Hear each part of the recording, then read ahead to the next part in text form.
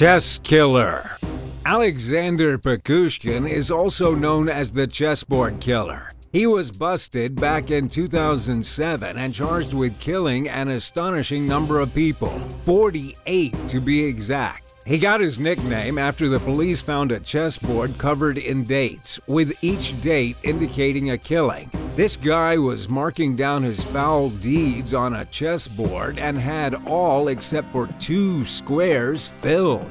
Alexander was such a frightening villain to the Russian public when he was caught that they actually thought about bringing back the death penalty. Here's where things get even sicker. Alexander was having a personal competition with another serial killer from Russia named Andrei Sakatilo, who was convicted in 1992 of 52 murders. It was around the time of Andrei's trial that Alexander started killing. Who did Alexander kill? He mostly targeted old people by luring them into the park to have a drink at his deceased dog's grave. But there was no grave, only death for the victim.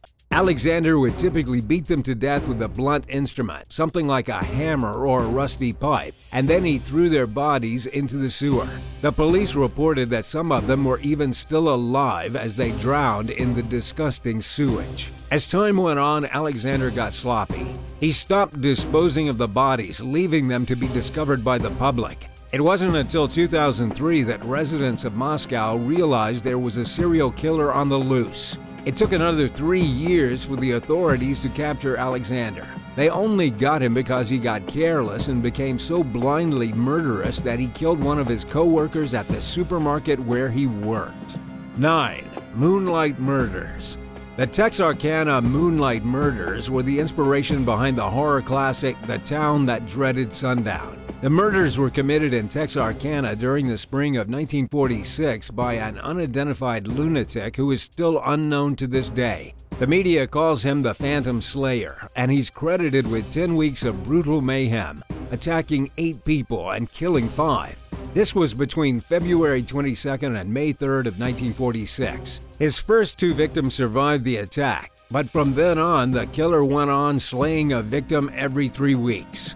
The Texas Rangers investigated the case but made no headway. Texarkana went into a state of panic. Businesses closed up. There were police patrolling the streets and neighborhoods, but the killer vanished into the dark. After 3 months without a murder, the Texas Rangers left town. The only potential suspect was a guy named Yoel Sweeney, a petty criminal who may have been suddenly consumed by murderous rage.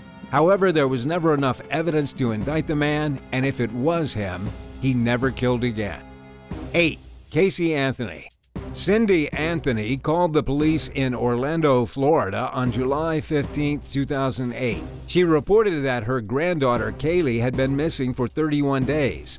She was alarmed because her daughter Casey, Kaylee's mom, told the authorities that Kaylee was with a babysitter named Zaneida Gonzalez, a story that turned out not to be true. When the police got suspicious and took Casey to Universal Studios where she said she worked, it turned out that that was a lie too. She didn't have a job at Universal Studios. Over the following months, the country was gripped by fear of what happened to young Kaylee Anthony.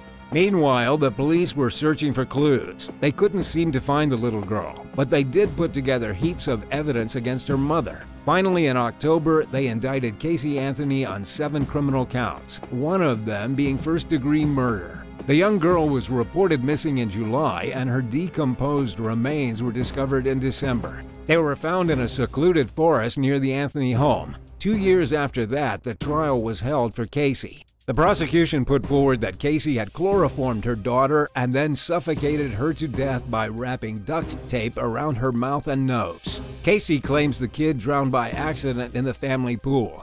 She said that she was distraught about what happened, feared getting into trouble, and so she covered it up. But the whole thing, according to Casey, had just been an accident. To this day, nobody except Casey knows what really happened. According to CNN, she ended up being acquitted of the serious charges and is now living a quiet life in Florida.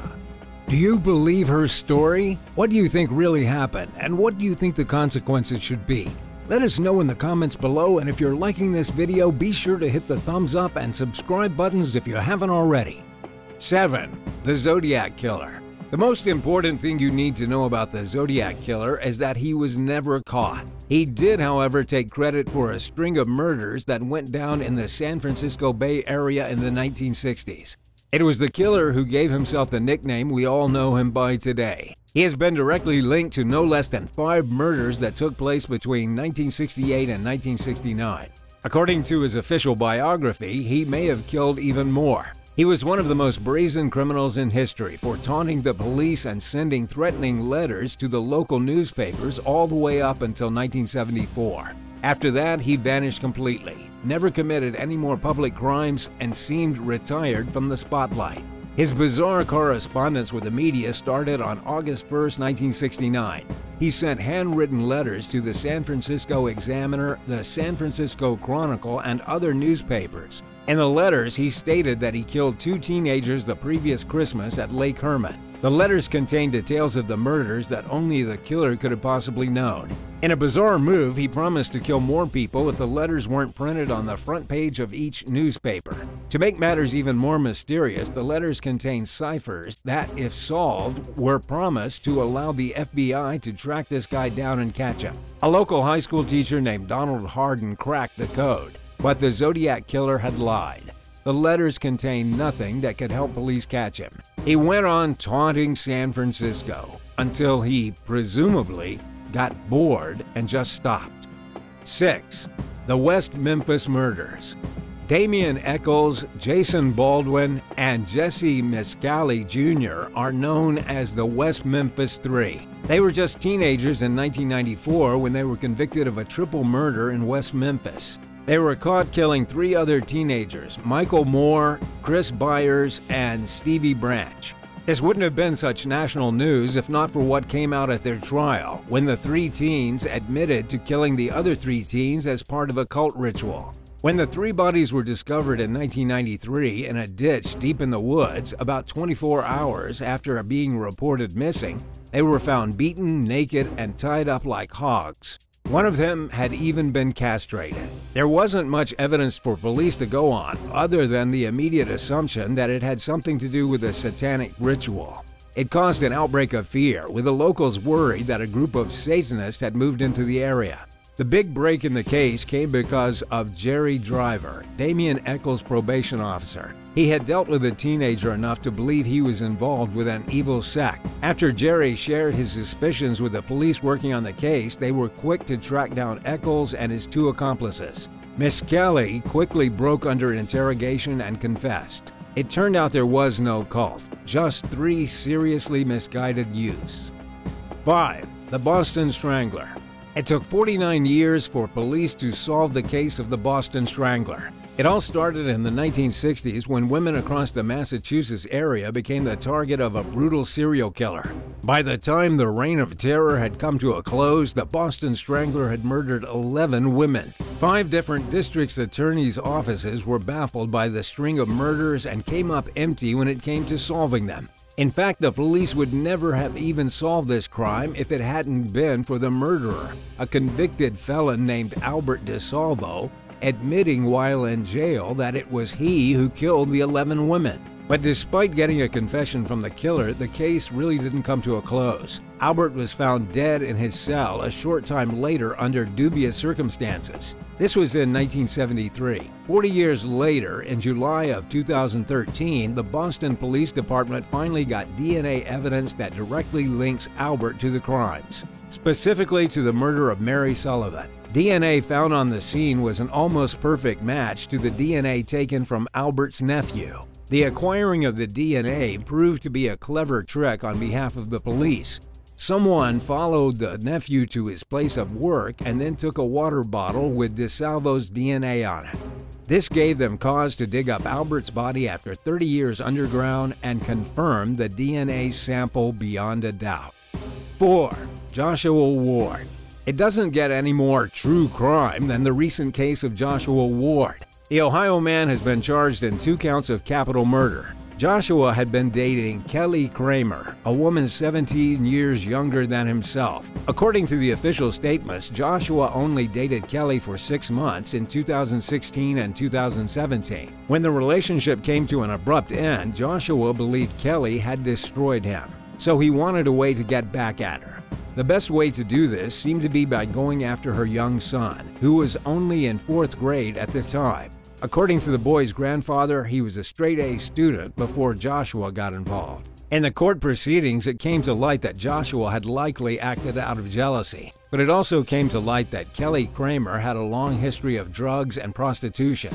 She was also a member of an underground BDSM network, which is how she met Joshua in the first place. Joshua Ward told the police that after he broke up with Kelly, she went back to prostituting, which upset him a great deal. But no matter which way you slice it, and no matter how messed up both of them were, Joshua walked into a house in Kentucky where Kelly was living with her son and shot them both in the face. We're still waiting for the conviction in this case, but it looks like Joshua will be getting at least 20 years behind bars.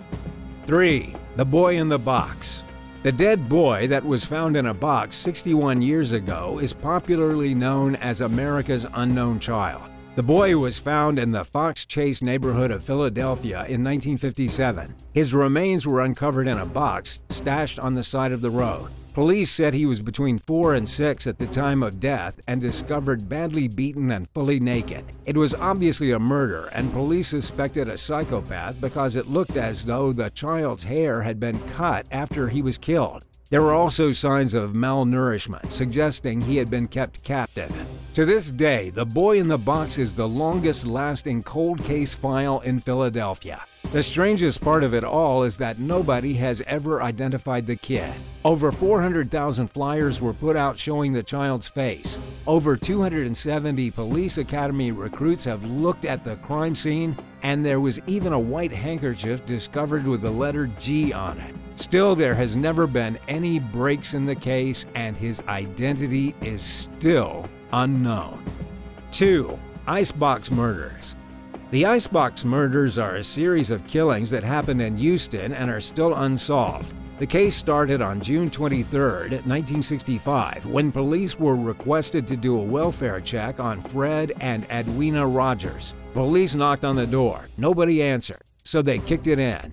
Inside the trailer, they found the refrigerator filled with stacks of meat, but this wasn't any ordinary meat. It was human meat, taken from dismembered bodies, then wrapped in plastic for safekeeping. There were also a pair of human heads in the crisper.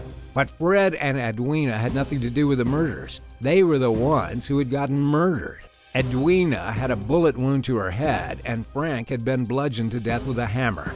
They had both been drained of their blood and cut up into slices of meat. The medical examiner investigating the crime told the Globe's Time that whoever did this had known what they were doing and had taken their sweet time. The police first thought the killer was their son, a man named Charles Rogers. He was known as a recluse who lived in his bedroom with his parents and only ever spoke to them by slipping notes underneath his door. It very well could have been Charles, but the police never managed to find him even after conducting a nationwide manhunt. He vanished without a trace and was declared legally dead a decade later in 1975. 1. The Werewolf Killer. The werewolf killer slaughtered women indiscriminately for 20 years. His real name is Mikhail Popkov. He's a Siberian ex-police officer who murdered right under the noses of fellow police officials. For 2 long decades, he targeted women and then stabbed them to death. This is despite being both a husband and father. You see, the werewolf killer was a complete psycho, living a double life without his family knowing. His co-workers and the people he was close to described him as the model husband and the perfect father. He was also described as charming, funny, and always the life of the party. But in 1992, he started killing. The werewolf only killed women. He would roam around to different bars and ask drunk women if they needed a ride home. Once he got them in the car, it was game over. He took them out to the woods, did really horrible things to them, butchered them like animals, and then went back to his family as if nothing happened. His victims were between the ages of 16 and 40, and he almost always stabbed them to the point where they looked like they had been torn open by a werewolf. This is where he got the name from. Mikhail was finally captured when one of his victims escaped. Well, she didn't escape so much as he forgot to murder her. He beat her head against a tree and left her for dead, but she was still alive. She quickly identified Mikhail as the murderer, and his DNA directly connected him to the crime scene. He was arrested just a few years ago in 2012 and found guilty of 22 murders. Since his conviction, he's admitted to killing 60 more. Which of these insane murder cases is the most terrifying? Let me know in the comments, and thanks for watching. Be sure to hit that subscribe button and come back for more awesome videos. See you next time. Bye.